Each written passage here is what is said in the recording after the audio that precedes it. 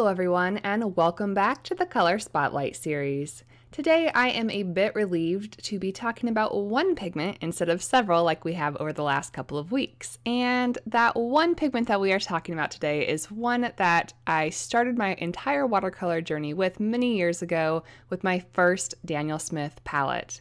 In fact, it was such a prominent color for me in those early paintings that I have that two of my most iconic paintings, the Red Panda and the Sea Turtle, were painted with it.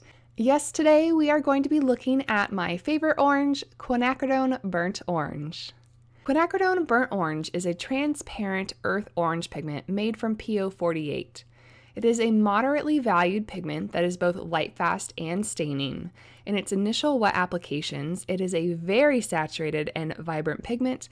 However, it does have a rather large drying shift, losing up to 30% of its saturation according to handprint.com. It is very close in color to the oranger-leaning PR101 burnt siennas and the transparent orange or red iron oxides. It's great for use in sunsets or desert scenes, but you might recall me stating on the channel that I don't really appreciate these oranger PR101 variants of burnt siennas. Or at least I don't appreciate them being called burnt siennas. One of the reasons for that is that I expect my burnt siennas to make wonderful grays when they're mixed with their blue complements. And like these PR101s, PO48 does not particularly neutralize well with just about any color that I've tried in order to make a gray.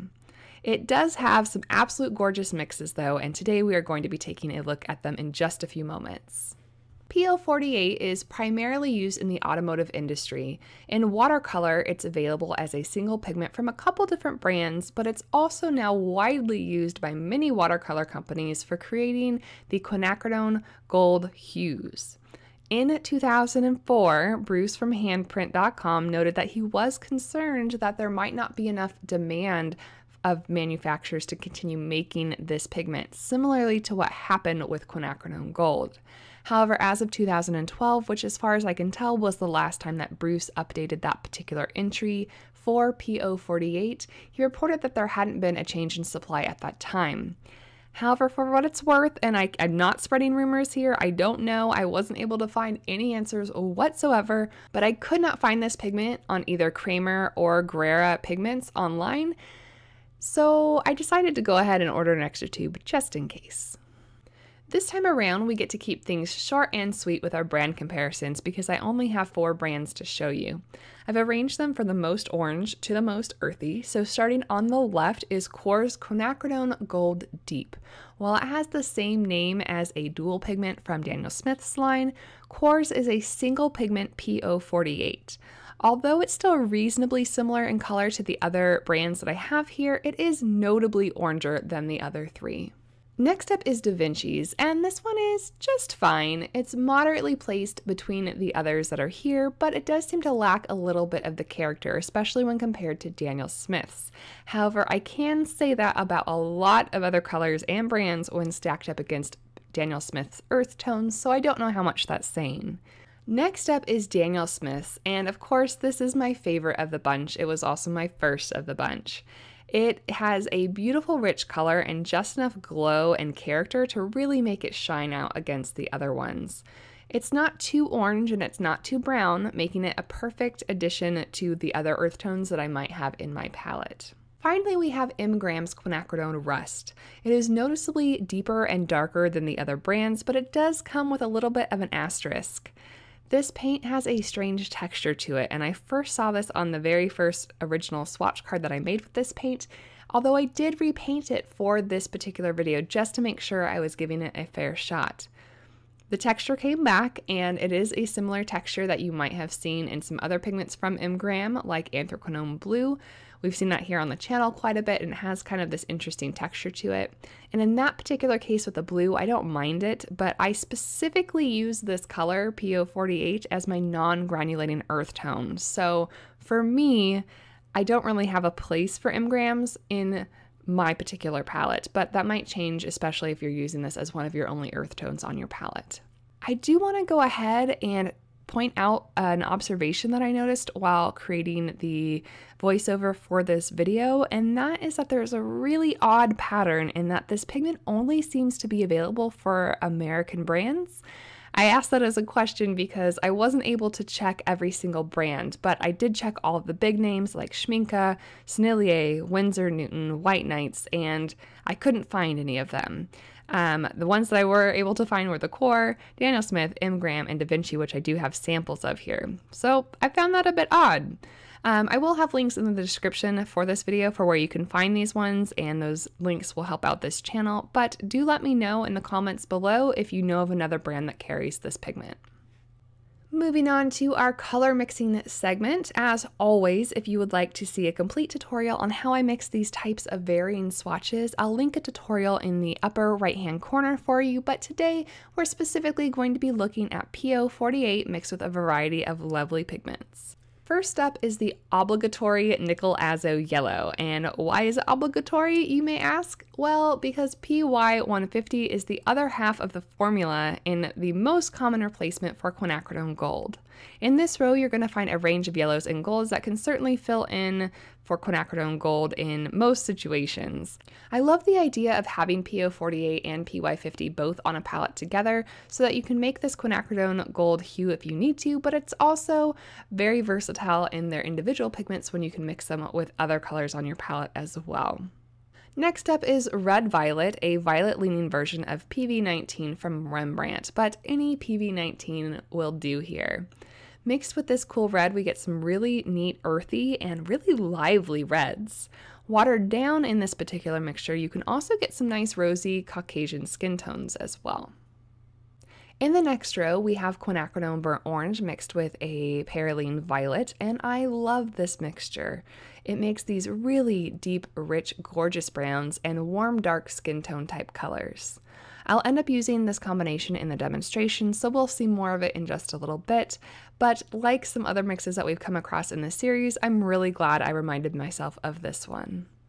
Here in the next row, we will have our closest to a neutral in the lineup, and I did try every type of blue that I had at my disposal.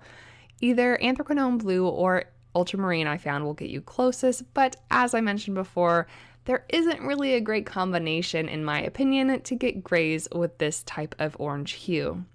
In this particular pairing with anthracnone blue, we do come up with some gorgeous browns, deep sappy forest greens, and dark moody blues. Next up is probably my favorite combination with this color, and it has been one of my favorites way back when I did my sea turtle painting. PO48 and Phthalo Turquoise go hand in hand together, whether they're side by side or in mixes. Once again, we have some beautiful brown combinations, and I'm guessing that you'll start to see a theme here, that Quinacridone Burnt Orange is amazing at making brown tones, but we'll also find some olive greens and deep but vibrant greens as well as moody teals. This one is so versatile and one that I think is worth taking a look at in just about any palette. Finally, we have Perylene Green, which creates a range of colors that I don't really use very often, but I know a lot of you guys love them. And that would be olive greens. There's quite a range here from like a really, really young green olive to a deep foresty olive green, and they can all suit a variety of needs. At the bottom of this page, we of course have our regular pigment demonstrations, including a wet and wet application, a glaze, a lifting test, and a softening off type of display. I found this pigment to be very eager in water, spreading out quite a lot. It's very decent at glazing, moderately easy to lift on cellulose paper, although that would be harder on a cotton paper, and it's easy to control when you place it wet on dry and then soften off those edges. Okay friends, so this demonstration painting is the reason why this video took me so long to get to you.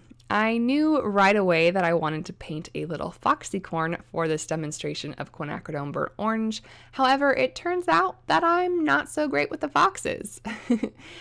I was really excited not only to try out the fox, but to do a little baby fox here with a tiny itty bitty little horn, but as it would turn out, the anatomy was just a little bit off. My color selections took me a while to find out while I was painting because I wasn't a good girl and I didn't do my color compositions before I started, and I completely overworked the entire chest area.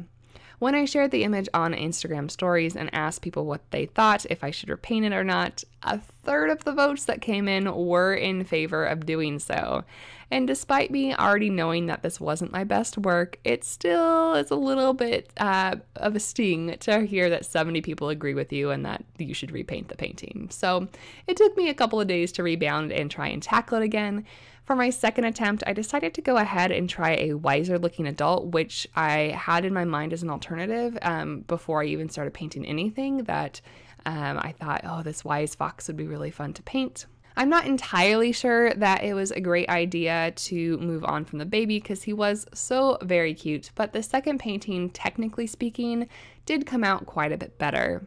Due to the fact that the scale of the faces and the facial features are different between babies and adults, the eyes in the adult didn't end up as impactful as they did in the first one, and the colors didn't end up as deep, but at least they didn't get entirely overworked. You can really see the true nature of the orange come out in the second painting though, which I did really want to showcase obviously in this video.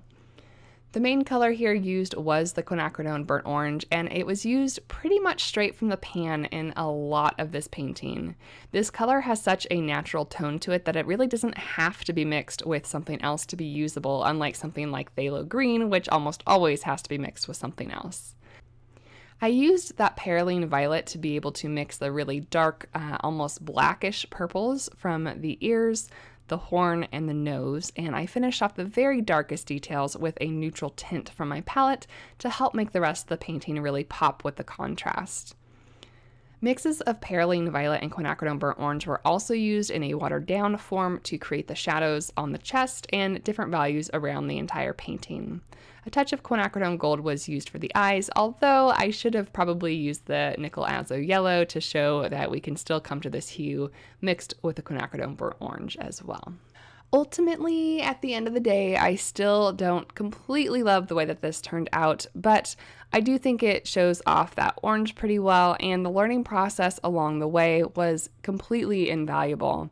I ended up recording the entire second painting while narrating it for my patrons so that I could kind of talk through the process of having to bounce back after kind of failing on a painting. And if that process is something that interests you, I'll go ahead and put links up in the right hand corner and down in the description below so you can find that. I'll also show you both paintings side by side at the end of the video so that you can kind of compare and contrast the two. Before I go today, I do want to go ahead and put a little mention in here that there is something very exciting coming up. It seems a little bit random in this particular video, but I keep trying to find a good segue for it, and my schedule has just been too nuts to be able to do that. So before any more time passes, I wanted to make sure that you all know that World Watercolor Month is coming up once again in July. Charlie O'Shields over at Doodle Wash is the incredible founder of this event, which challenges artists to create 31 watercolor paintings in 31 days, all while spreading awareness for art education and getting supplies to kids who need them over at the Dreaming Zebra Foundation. I participated in this last year by creating content most of the days in July here on the channel, so if you're interested in checking out that playlist, I'll go ahead and put that in the upper right hand corner if you'd like to go ahead and see any of those. This year, I won't be posting videos here on YouTube, but I will be participating over on Instagram, and I'm also going to be a World Watercolor Artist Ambassador, which is super exciting, and I'll fill you all in on that in just a little bit. If you'd like to learn more, head on over to worldwatercolormonth.com, and I'll have a link in the description for you so you can easily find that. And let me know in the comments below if you are interested in participating this year.